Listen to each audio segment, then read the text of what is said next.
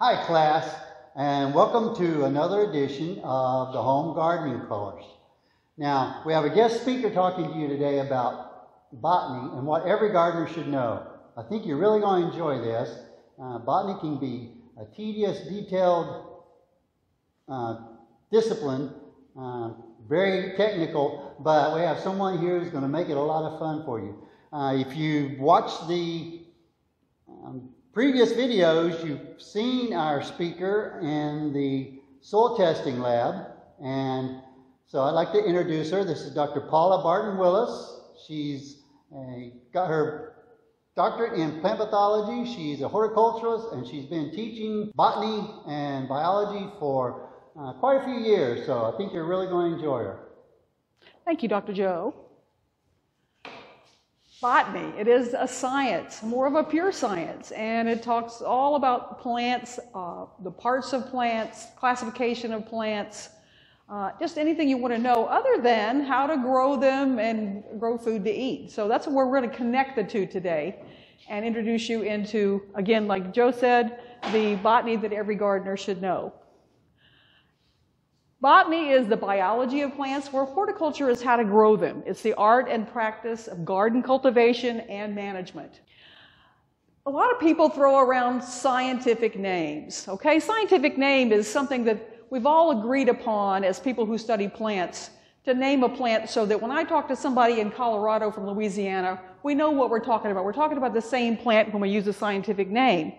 When you use a common name, it can often be confusing, especially for different parts of the country. Here is an example of a scientific name. It's the scientific name for the cypress tree, Taxodium disticum. It's always a two-name name started by this guy over here, Carolus Linnaeus. And there's a specific way to write them, but you won't really need to be involved with this in your gardening. But if you do see a scientific name, that's why some people use them. Here's an example of what can happen. This is a scientific name versus common name, okay? Here's a common name, three different common names used in three different parts of the country. Fishing worm tree, catawba tree, and Indian cigar tree. The common name, the scientific name is Catalpa bignonioides. And here is the plant, and you can see why some people would call it the fishworm tree. Here's a nice big fat armyworm that people would collect and use for fishing. Here's the long cylindrical fruits that people might call an Indian cigar, and then it has beautiful flowers as well. So three different common names, but if we all use this name when we really need to, we know we're talking about the same plant. Okay, we're talking about the group today of angiosperms. Almost all the plants we grow for food are angiosperms, which means they are flowering plants. Not all groups of plants have flowers. For example, pine trees and ferns, you never see a flower on those. But practically all of the common vegetable crops, and even our agronomic crops like rice and wheat, are angiosperms, and they do flower. Even though the flowers may not be obvious, they are there. Here are some examples, not vegetables, but here are some beautiful examples of flowering angiosperms. Okay, angiosperms are divided into two groups, the monocots and the eudicots. There is a third group that's recently been separated out, but we will not deal with them at all. The two groups of angiosperms we're going to talk about are monocots and dicots, and here is a table showing each. Here are the monocots and all of the things that they have in common, and here are the dicots and all the things that they have in common. Now, the official name for dicots is called eudicots, but with any older literature that you're going to find still calls them dicots, so that's what we're going to do. Now, the monocots have one seed leaf, therefore the mono part, that's the number of seed leaves. Inside here is an example of corn. Their veins run more parallel, and you can see we'll contrast these in a minute. Their vascular tissue, or their transport tissue up and down the stems, roots, and leaves, is just kind of scattered around in these little bundles. Their roots are called fibrous. There's no one main root. They're all kind of just coming out kind of equally large. And then their flower parts are always in three. See, this has 1, 2, 3, 4, 5, 6 petals. Okay, so they're in threes or groups of threes, multiples of three. Whereas the dicots, on the other hand, have two seed leaves. Their veins are netted. You see, they're not all running in the same direction. Their vascular tissue appears in rings in the stem especially. They have what's called a taproot, one main root that other roots come off of.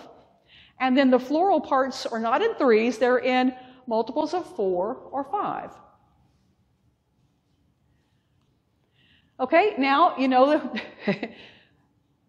is this a monocot or a dicot? Well, let's look at it. How many petals are there? 1, 2, 3, 4, 5. So that would make it a dicot. Here is one with a taproot. That would make it a dicot. Here's one with a fibrous. There's no main root here. There are all these little tiny roots coming out about equal sized. So this would make it a monocot. Grouping plants by life history. There are 3 groupings here. There are annuals that live for 1 year and goes from seed to seed. There are biennials that live for 2 years and go from seed to seed. And then perennials that come back year after year in our gardens. Okay, so annuals that fit this category are vegetables, peas, corn, okra, and watermelon. You have to replant them every spring because no part of the plant will survive other than seed, which they would come back from that. Grouping plants by life history, the second group is biennials. Now these are seed to seed in 2 years. The first year what will happen is you get a rosette, like a little clump of foliage, and then the second year it will send up a flower stalk. So the first year seeds germinate and leaves are produced. The second year it flowers, and then at the end of that year it dies. Examples here for vegetables would be beets, kale, hollyhocks, and foxglove for flowers. Okay, here's an example of what the first year would look like, and then the flower stalk would come up from that the second year. The third group are perennials, and these persist or will stay in your garden for many years and keep coming back that you can enjoy. They do not die after flowering or setting seed. Some examples of vegetables would be things that we actually sometimes grow as annuals, but tomatoes and peppers are actually perennials where they are native. Now we're going to kind of get a little more technical in the basic plant structures. The parts of a plant are important to know because it will help you in communicating with, say, your agents. If you need help, what part of your plant is it that you need help with or that you see symptoms on? It will help you to understand labels when you read them for pesticides and other things, other journal articles that you may be looking at to find information. So they're grouped, the parts of plants are grouped into 2. There are the vegetative structures, which have nothing to do with sexual reproduction. Those are the roots, stems, and leaves. And then the reproductive structures, which have everything to do with sexual reproduction. These are the flowers, the fruits, and the seeds. So we'll start at the bottom with the roots. What are roots for? Well, first of all, they anchor the plant in the ground. Then they absorb minerals and nutrients from the soil and bring it up through the plant. Now you know when you put fertilizer on, you generally put it on the roots, and that's why, because they take, as those fertilizers and those nutrients are dissolved in water, they're taken up by the roots. And also, they can be modified for storage. Here is a picture of a good set of roots anchoring this turf in the ground. Okay, for absorbing, and they absorb water, dissolved minerals. I don't know if you remember from soils, we talked about the soil ions that are exchanged on the soil particle and taken up by the roots. Here's a picture of the little root hairs that actually do all the work of absorbing, and here's a nice pea root. Here's just kind of a diagram of the same thing with a root hair and some soil particles. The next is the stem, okay? And this is a stem that has several different functions, mostly to hold the leaves up for photosynthesis. But another hugely important function is to bring the water and absorb nutrients from the roots up to the leaves where they're needed. This is called the vascular tissue. It's kind of a bunch of cells that are arranged like pipes that can carry water and dissolve nutrients up the plant. So we're absorbing down here and then being transferred up to where those are needed by the rest of the plant. Some roots are set aside for storage. in fleshy tap roots. Here are sweet potatoes, and these parts of the roots have been set aside for storing starches and sugars that are produced when there's lots of sunshine and water, and then they may be used again by the plant on a rainy day whenever there isn't photosynthesis to be brought up to the plant and used. Here's a carrot, an absolutely huge storage root, and here are daikon that have something very similar. A healthy root system and good soil is the foundation of a healthy plant. Okay, you need to know what water conditions your roots like. Some roots like it wetter, some roots like it drier. You need to know where you're planting and what those roots need. Roots that we eat include carrots, beets, sweet potatoes, radishes, jicama, and parsnips. I'll show you some edible plant parts near the end. Okay, we had two different kinds of roots systems. The taproot system and the fibrous root system. Now you remember with monocots and dicots, that was one of the differences between them. The taproot was for the dicots and the fibrous root system was for the monocots. Here is a bean germinating, and you see here's the one main root coming out, and then the other roots will come from that main root as they develop. This is still the taproot, even though there are many other roots. You may think it's a fibrous system at first glance, but you see there's one main root that everything comes from. Here in corn, which is a monocot, has the fibrous root system, and many roots arise all kind of at the same time, so there's not one main lead taproot. This is something that over the last 20 years we've really come to understand that there's something called mycorrhizae, which are fungi in the soil that actually have kind of a symbiotic relationship where they both benefit. That the fungus will actually attach to the roots, and the fungus can grow out much further than the root system of the plant. So this attachment is beneficial to both because the plant gets an extended root system to absorb water and minerals. The fungus will do all of that and transport it into the plant, and the fungus gets sugars from the plant without even damaging it. So there is some leakage of sugars and things into the soil from the roots, and the fungus takes advantage of that. And that association, that fungus that makes that association is called mycorrhizae. Stems. From the main above ground, it's the main above ground support system, okay, of the plant. It may function in storage or photosynthesis, and it transports water and dissolved minerals. We saw as the roots bring up the water and dissolved minerals, it has to go through the stem. Okay, those tissues that do that are called the vascular system. The part that brings water and dissolved minerals up from the ground is called xylem. Transport of food from the leaves. Okay, so the root, the water, and the dissolved minerals come into the plant from the roots. They travel up through the stem, they get to the leaves. Well, what's happening in the leaves? Photosynthesis. Sugars are being made. So does the root down at the bottom of the plant need sugars? Yes. Can it make sugars? No, because there's no light. So the leaves send sugars down to the roots so they can use those for energy and building the parts that they need. This part of the vascular system is called phloem.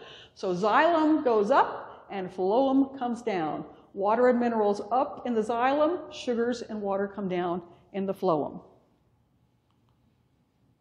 Okay, stem anatomy.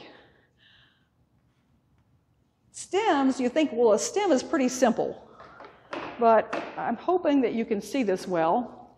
But here is a plant stem. And if you notice here, there are points on this stem where we're pretty regularly spaced spots on this stem where leaves come out. Those are called nodes. The spaces in between where the stems come out are called internodes. So where leaves come out, it's called a node. This is a node, here's a node on the stem. Wherever a leaf, the stems also have apical buds, and I know you can't see that, you just have to believe me, that at every point of attachment of a leaf, there is a little tiny bud there, which could have the ability to open and start to grow and grow a new stem or a flower, or it depends on what plant you have, but it has the ability to grow something there. It's called a meristem.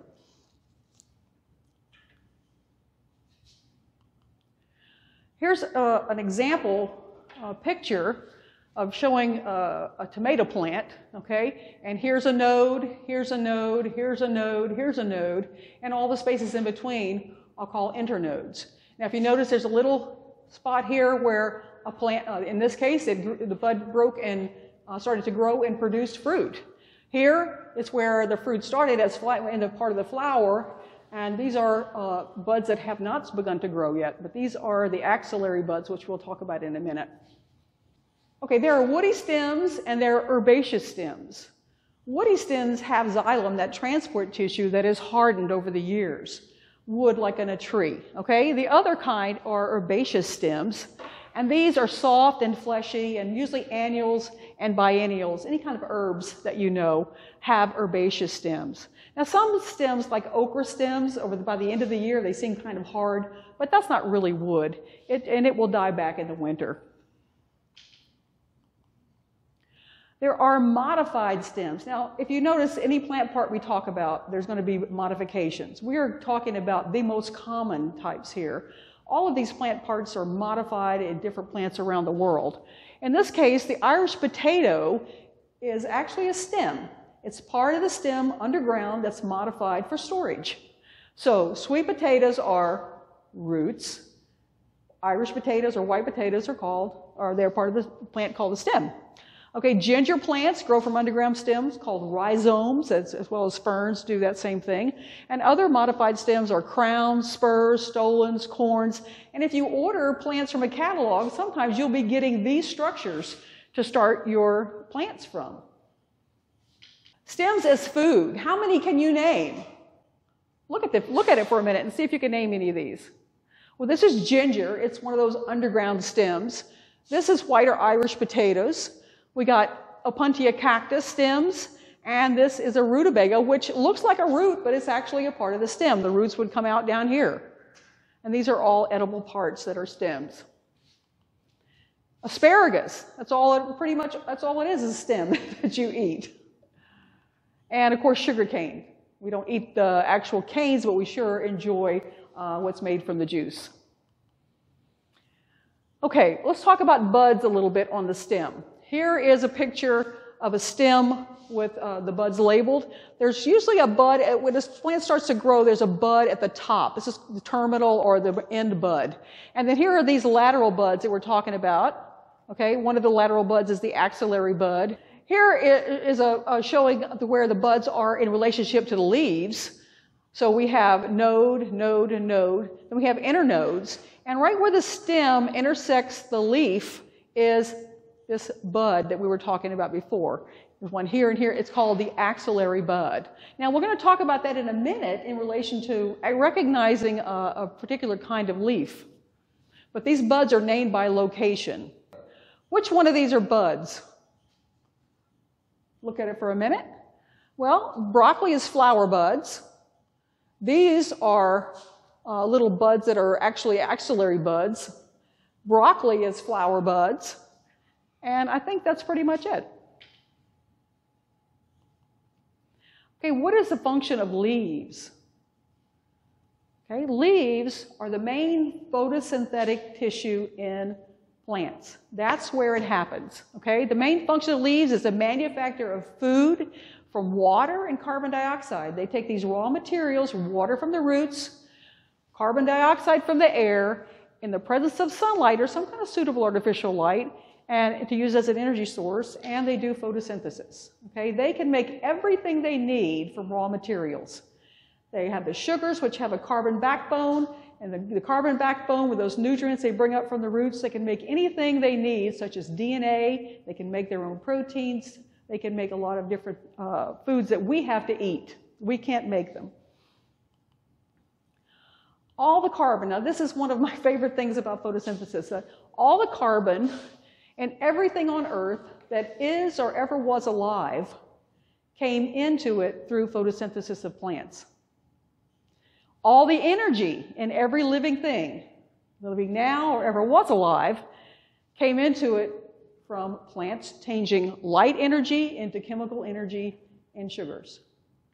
So photosynthesis is a very, very important chemical reaction. I'm not going to teach you the chemistry of it, though. Okay, functions of leaves continued. Gas exchange. Plants have little holes usually in the bottom of their leaves called stomates. Plants need carbon to do photosynthesis. They take it in as carbon dioxide, and then once they finish with photosynthesis, they produce as a byproduct oxygen. So they open these little holes to exchange gases with the atmosphere, just like you do with your mouth and your nose. We exchange gases, we take in oxygen and release carbon dioxide, the opposite of plants, but it's the same purpose.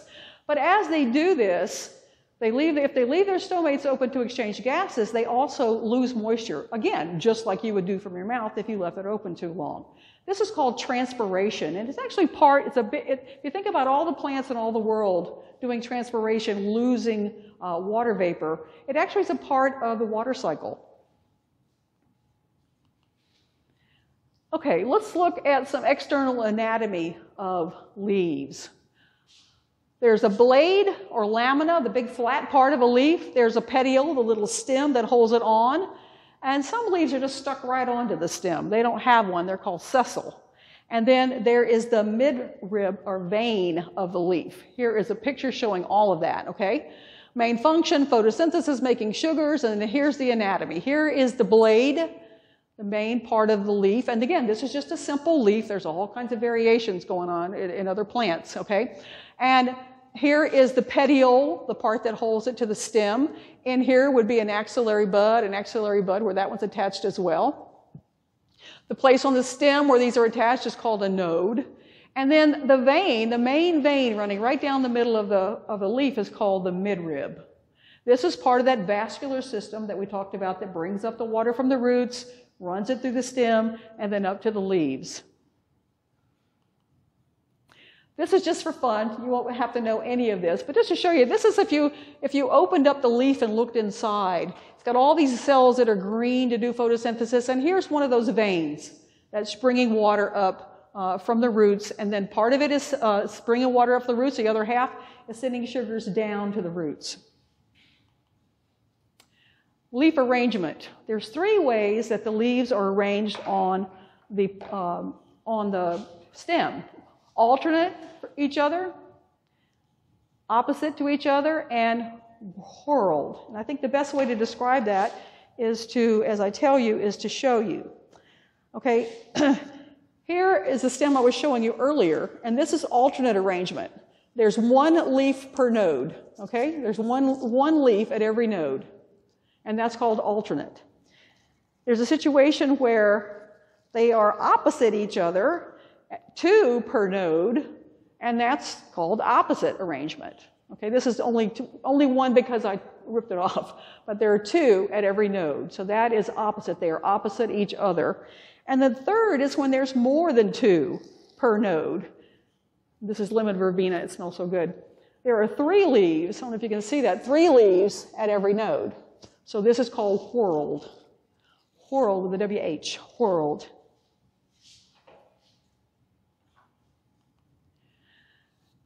So here's our alternate, 1 per node, opposite. There are 2 per node, opposite each other, and then whorled. In this case, I only had 3. In this case, there are 1, 2, there are 6 per node. Okay, leaf veins. Again, that's the vascular system in the leaves. There are parallel veins that run all the same direction, as you remember in monocots. And then there's netted or reticulate veins that branch off from a main vein, and that's what we see in dicots. Here, I don't know if you can get a view of this, but corn has a beautiful set of parallel veins. Okay, corn, again, is a monocot, and just to prove it to you, here is its nice fibrous root system to go with that. It is a monocot. But if we look at the venation in it, it's all parallel. They're all running in the same direction. In a dicot, they branch from a main vein.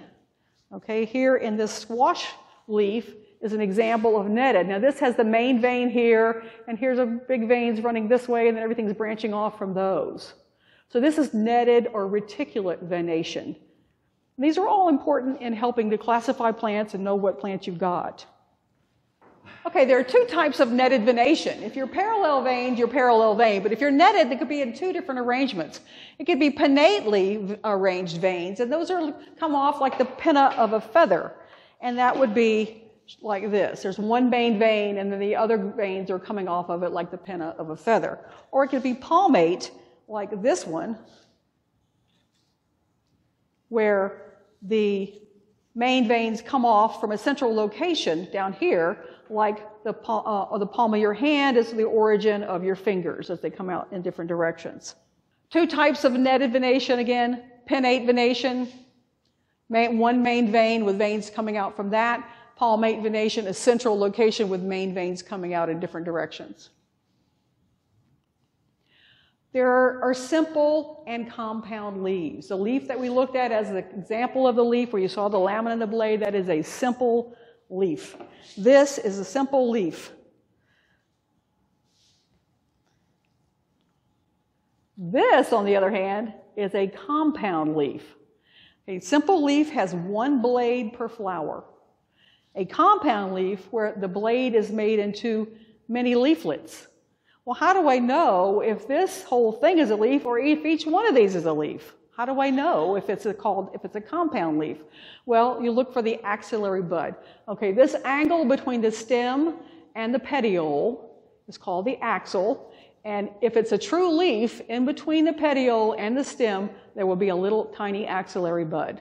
If you look at where the leaflets meet, there will never be an axillary bud.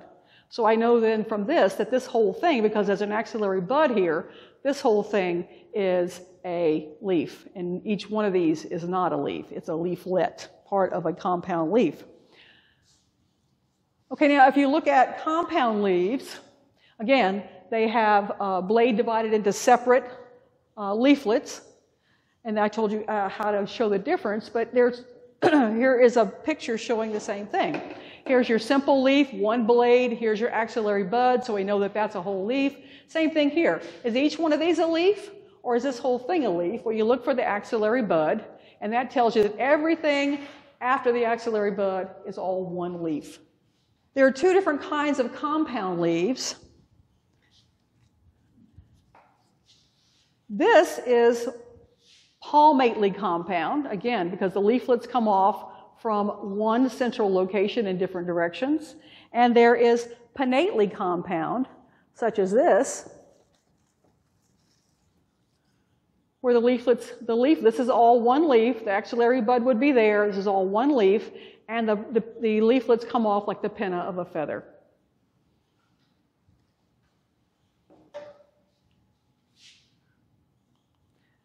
Again, here are the pictures of, whoa, a simple leaf, a pinnately compound leaf.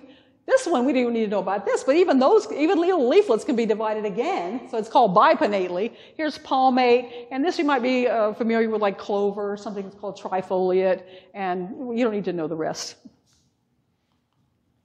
Okay, so here is a variety of leaves. So this would be palmately compound, but can we tell without the stem there? You can't really tell because we don't have the stem there to see that axillary bud, but I can tell you that this one is palmately compound, pinnately compound, simple, palmately, it's a simple leaf, but palmately veined.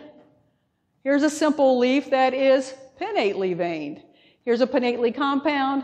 I don't want this to get too confusing, but if you look at this and look back at the description of each, it'll be helpful to be able to identify these. Specialized leaves.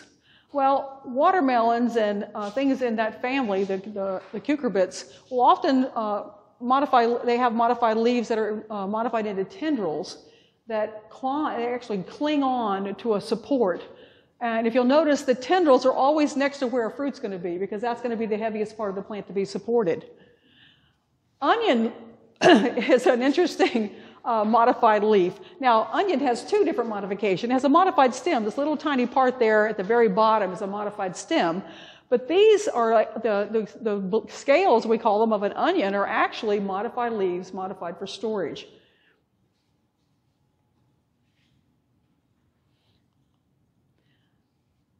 Now, this is probably everybody's favorite part, the flowers, right? Now, we don't usually grow flowers in our vegetable gardens for beauty, although some people do interplant flowers just for that purpose. But here's an eggplant flower and a tomato flower. And you notice we got our purple and gold. Flower function. What does the flower do? Well, for the plant, in the case of the plant, it houses the sexual plant parts, okay? In many species, it attracts pollinators with showy flowers, or it might have nectar down in this flower that the pollinators will seek out. In classification, remember back looking at the scientific names and how plants are related to one another, it can reveal relationships, because if you plant the same plant in different locations, especially altitudes, it may, the leaves and stems may look quite different, but the flowers will look the same. So here's just to show you what a pea plant and a wisteria. They're both in the pea family, and they have very, very similar flowers, so they are quite different plants. Parts of a flower, okay? Well, as we start at the bottom, there's usually these little green leaf-like structures called sepals that kind of subtend the flower just below the petals. Then you have the petals, which are usually more obvious. And then just inside the petals, you have the stamens. Now, these, now we're getting serious here with sexual reproduction, because these are the male sexual reproductive parts, okay? And they have a little stalk, right? That's called a filament. And then they have the pollen packet right here, which is called the anther. So a number of those around the pistil. Now, this pistil is the female reproductive part. It's the top part is the sticky stigma that receives pollen, and then the pollen tube will grow down. And down here is this is the style, the stalk. Down here is the ovary, and it's actually where the new little baby plant will be formed, because this is called an ovule, and inside the ovule are actually egg cells. Inside the pollen that will be formed are actually sperm cells. Now this will become important when we talk about fruits. This is a receptacle. It's really not one of the technical flower parts, but it's kind of where the flower sits on. Okay, sepals and petals. Okay, again, just under the flowers, most times small green structures, sometimes not obvious at all. If you put them all together, they have a name called a calyx. Okay, petals, again, are the brightly colored part of the flower. Okay, they have sometimes fragrance, and sometimes we grow them for that purpose, are nectar to attract pollinators. And if you put them all together, they're called the corolla. The stamens, okay, these again are the male reproductive parts. The stalk is the filament, these are the anthers. And these anthers have opened up, and you can actually see the pollen grains on them. And then there is the pistil, okay? Again, the stigma, which pollen lands on, and the style. This is the ovary, and in this case, there are 6 ovules in there that each will eventually become a seed. The pistil has 3 main parts. Again, the stigma, the style, and the ovary. When the pollen gets caught here, it has an opportunity to grow down and fertilize the eggs. The style just holds the pistil up in the flower so that it's available to be pollinated. And the ovary contains the ovules, which will contain the egg cells, which will be fertilized and eventually become the new young plant for the next year inside the seed. Pollination and fertilization. Pollination is when the stigma receives pollen. When a bee lands on it and transfers pollen on there, or when the wind blows and transfers pollen right on the stigma, that's pollination. The flower has been pollinated. Nothing else, if nothing else happens, that's all that, flower will not produce fruit. Nothing will happen if pollination is all that occurs. Fertilization is what we're looking for. Okay, that pollen has something to do. Okay? After pollination, the pollen grows a tube. Okay, here is the pollen landing on the stigma. This pollen will grow a tube all the way down the style into the ovary, and each pollen grain will have to do this and fertilize each one of these ovules. The sperm cells fertilize the egg cells and the ovary, and this results in a zygote, a new plant for the next generation.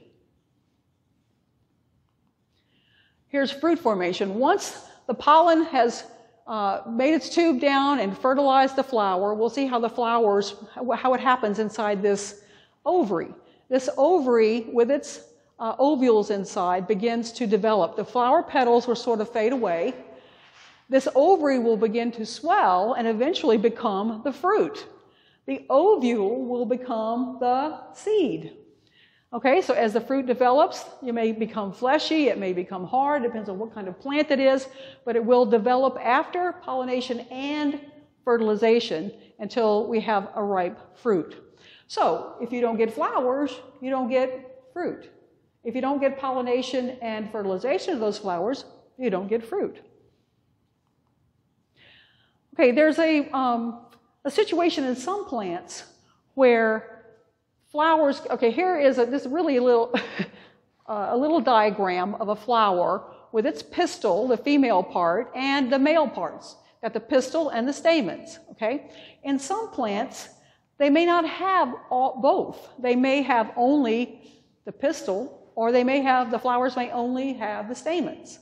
So these are called pistillate flowers, and these are called staminate flowers. Now, our big example of this in the garden is the squashes, okay? Squashes and melons. They have both, luckily, they have both on the same plant. Okay, so we're in good shape. But what if you have a plant that only makes male flowers or only makes female flowers? Only makes staminate male flowers or pistillate female flowers? Well, then if you want to get pollination, fertilization, and fruit, you need to make sure you have plenty of both planted. When we lived in New Jersey, I had a holly tree, and I was so excited that at Christmas I was going to have nice red berries to make wreaths from, but it turns out I had the male pollen tree. And it made these cute little teeny yellow flowers that smelled really good and made lots of pollen. But every other tree that was female in my neighborhood was pollinated by my tree, and they got all the berries. Okay, so these are called perfect flowers. When they have both male and female, it's called perfect. Again, in botany, everything has a name. In science, everything has a name, right? So if they don't have both, if they only have female or male sexual reproduction parts, they're called imperfect, missing either male or female parts. Example, squash, melons, and corn. Imperfect flowers, this is what these are called. If they're pistil or staminate, they're called imperfect. It can present a problem with pollination. Here is the male flower of squash, which I happen to have here to show you. Here is a male flower of squash. And if you open this up, you'll see that there's only the pollen-producing part, the stamen. It has quite a stocky little stigma, and then there's lots of pollen right there on the stigma. The female part, which is on the same plant but on a slightly different spot, it already looks like there's a little squash here. I have another one that's even younger. This flower is not even open yet, but look, you can already see, because that's because the ovary in this particular plant is way down into the part that holds the flower. Okay, but if you look in here, you'll see the stigma, which is divided up into many little pieces in this particular plant, and I think it has some little snails on it. So you don't have, if you grow these, they automatically produce both kinds of flowers, so you don't really need to worry about it. But if they're on separate plants, then you need to think about how to manage that. Parthenocarpy. Some plants can develop a fruit without having to be pollinated or fertilized, okay? Parthenocarpy. I have an example of a parthenocarpic cucumber here. This will grow a cucumber even without having pollination in the flowers. The ovary will still develop. But remember, all fruit comes from the flower. It's technically, if it's a fruit, it comes from the flower. Bananas and some varieties of cucumbers and squash are parthenocarpic. Okay, and the corn is a really odd plant, okay? Each one of these kernels developed from a pistil. So how many pistils must there have been on this cob? It's a bunch of flowers together. And this is just developed, the little kernel developed from the ovary, so that each one of these is a little fruit from the ovary. And guess what the silks are? They're the stigma and style. For each one of these little kernels or these little ovaries had a silk that came out got pollinated, the pollen tube grew all the way down to the kernel and fertilized the ovules so that the kernel would develop. Now, corn is one of those flowers where I have a corn plant here to show you. This was, or they're kind of dried out now, this was the male flower where pollen is produced. Down here would be the female where the corn cob would be with all the little pistils inside. So corn is wind pollinated, right? So if you plant all your corn in a row and the wind doesn't blow that way, it blows this way, what's going to happen? They're not going to get pollinated. And that can cause kernels, get pollinated, don't get fertilized, so you have some kernels that don't quite make it because they never, the sexual reproduction just didn't happen for them. Just again, it's interesting that each corn silk is the stigma in style, and that the pollen tube has to grow all the way down that silk to get to the ovary there to fertilize it.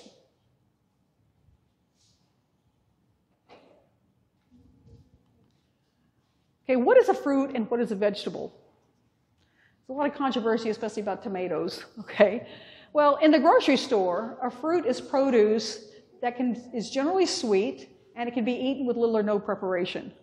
A vegetable is somewhat similar, except it's not very sweet generally, and it still can be eaten with little or no preparation.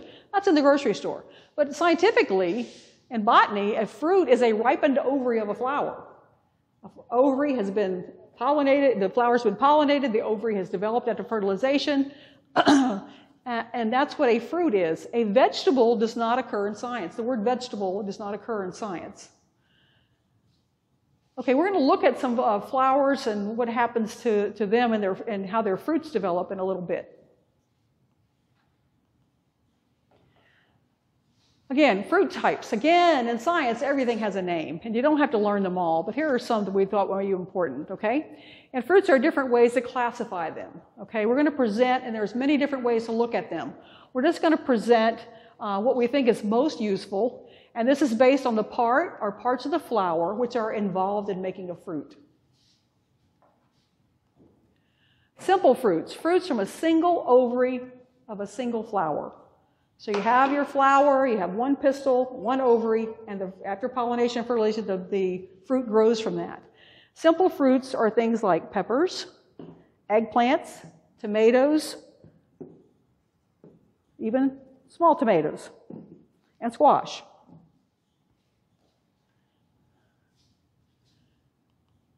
An aggregate fruit is when one flower has many little pistils in it, and they each develop into a small fruit in a group. The example I have here, and is up there, is a blackberry.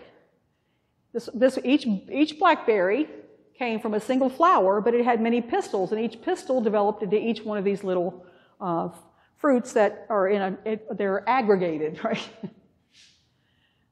And the raspberry is also very, very similar. The third one that really probably won't be growing these in your garden. I don't know where you live. You might be, okay? If we have any people from Hawaii here or California. Multiple fruits. And these are fruits from a stem like this with flowers coming off of it, right? That and when the ovaries begin to develop, they fuse. And they fuse and make one big fruit. Here is actually pineapple flower in flower. This is a stem of flowers, and each of these gets pollinated, fertilized, and the ovaries begin to develop, and as they develop, they fuse in together and become what we call pineapple fruit. So this is called a multiple fruit because it's ovaries from multiple flowers that have fused. There are accessory fruits. There are fruits that we call them fruits, but it's more than just the ripened ovary. Other parts of the flower or near the flower get involved. Okay, fruits that develop from ovary and other flower parts, accessory fruits. Here is a strawberry. And the strawberry flower looks like this. Here's the kind of the hypanthium that everything sits on, but all these little pistils are lined up all around it. Each one of these gets fertilized, grows into a tiny little fruit that we call them seeds, but they're actually the little fruits. And the hypanthium grows into this big, red, juicy structure that we eat. So really, a strawberry is a whole group of fruits. And each one of these is a little thing, almost like a little sunflower seed. A fig like this, our figs that we grow here in southern Louisiana, are actually kind of the same sort of situation, except they're inside out. Okay, here is the fig as it's growing, and this, the part of the stem that it holds the flower actually grows all around, and all the little pistils are lined up on the inside, and each one of these gets pollinated and fertilized. This all develops into what we call the fig fruit. But it's actually, again, a whole group of little fruits together that when we eat a fig, we call it the seed. Okay, it has, some of these are male flowers and some of these are female flowers, but they're all there together. Now, in figs, how are they pollinated? Well, there's wasps that actually come in this opening here and actually pollinate these so that the fruit begins to develop.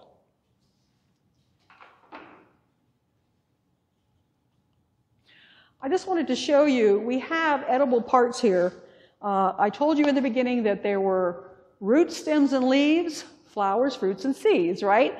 Well, we have edible roots, right? We have edible stems, the opuntia here. We have edible leaves. We have the kale and the parsley. We have edible flowers. You've ever fried zucchini flowers. We have edible fruits. And we have the sunflower here, which has produced for us some edible seeds.